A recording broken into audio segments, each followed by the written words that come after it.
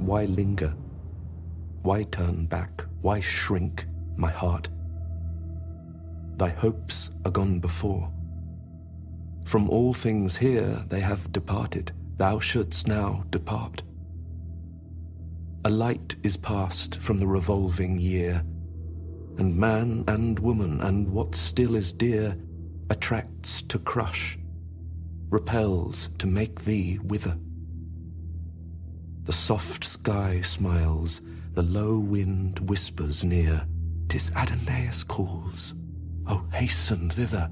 No more let life divide what death can join together.